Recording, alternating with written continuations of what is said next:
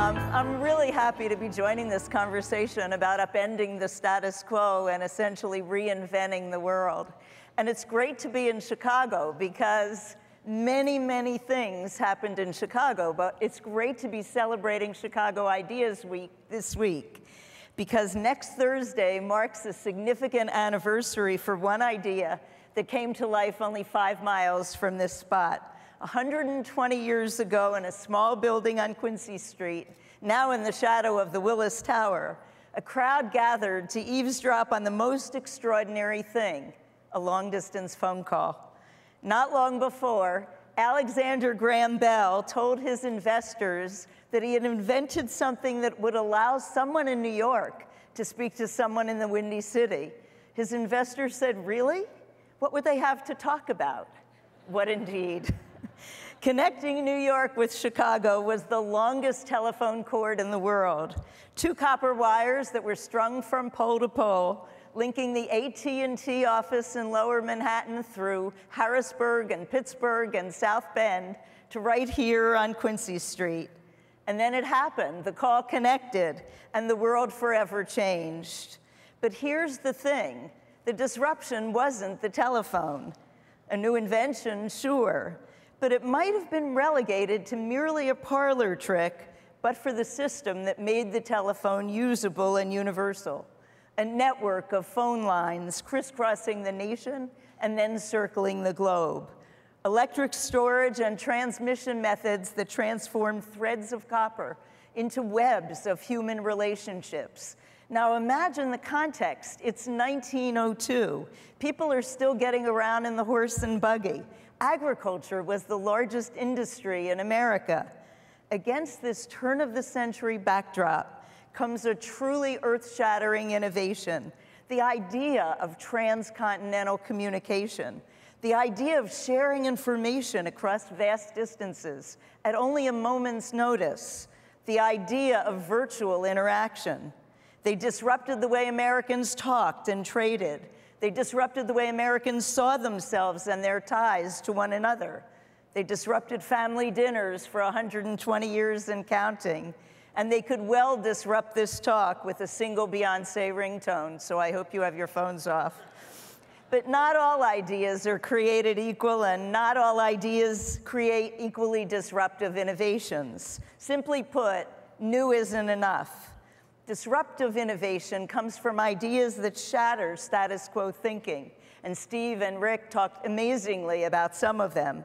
You may have heard the quote from the late, great George Carlin, who insightfully observed, in fact, the status quo sucks. Well, I could go a step further by saying maybe it's status quo thinking, to use a more delicate phrase, that isn't good. That's why for the past century, Rockefeller's been committed to radical disruptive ideas that upend conventional thinking. Here's one of my favorites, which is rather appropriate for dinner time. It's called scuba rice. And with this innovation, we didn't just break the status quo, we submerged it.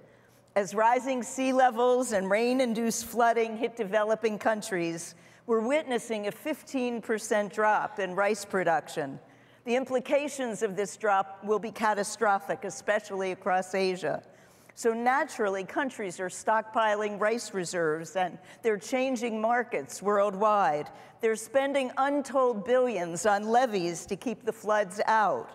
But then researchers at the Rockefeller-supported International Rice Research Institute, called IRRI, had a crazy idea.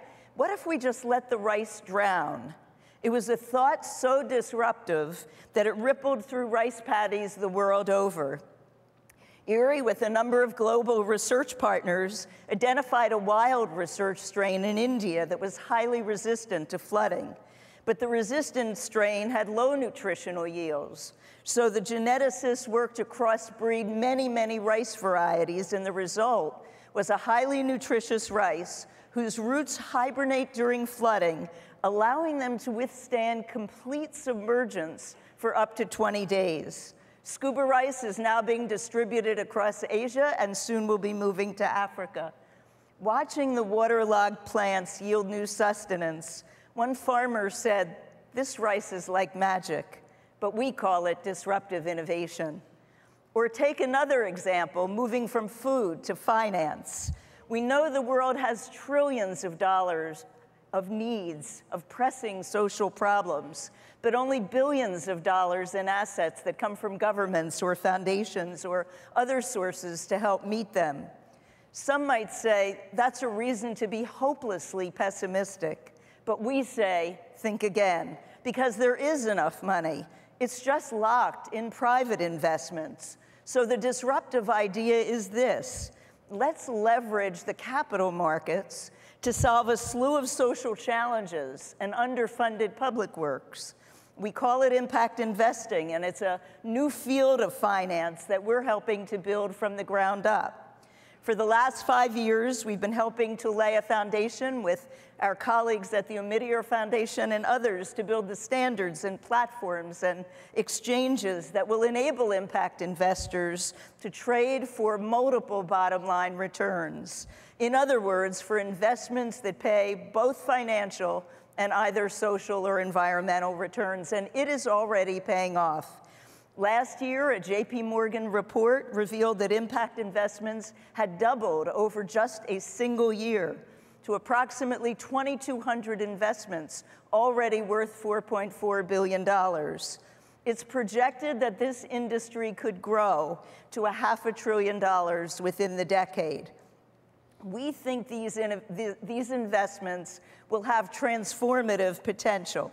But the transformation will occur first and foremost because of the disruptive idea, the idea that free market capitalism can and must contribute to pressing social problems and to solving them. The invisible hand, this time lending a helping hand. Another game-changing innovation that we've been helping to pioneer, rooted in the same disruptive idea, are social impact bonds. These bonds are sold to private investors. They pay out based on the performance of proven, effective interventions for pressing social needs.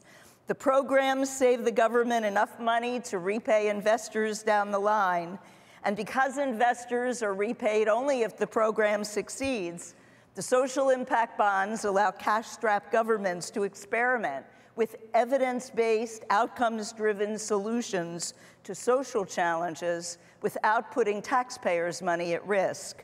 The first social impact bond, as you can see, was developed for the UK's Peterborough prison. It was a program for reducing recidivism in adult males who repeatedly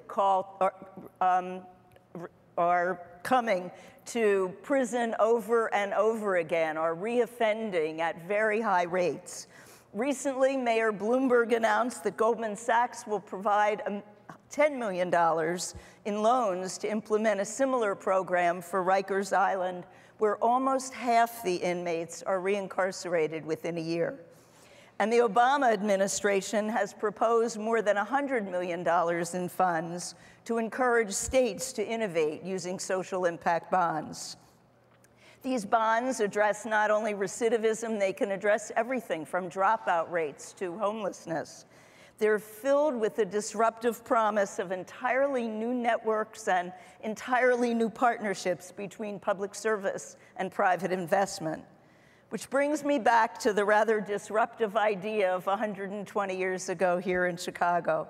In October of 1892, Scientific American summed up the impact of AT&T's first long-distance phone call with these words: "It is a remarkable achievement," the editors wrote, "indicative of marvelous possibilities in the future, but an art still in its infancy." I think the same might be said of our work during our next century at Rockefeller, as throughout our last one, it will not be the inventions per se that strengthen the resilience of our communities or improve the lives of poor or vulnerable people around the world. It will be disruptive ideas, the kinds we're talking about tonight, and the innovations they give birth to that will turn our ambitions to accomplishments. I am really looking forward to how that looks. Thank you.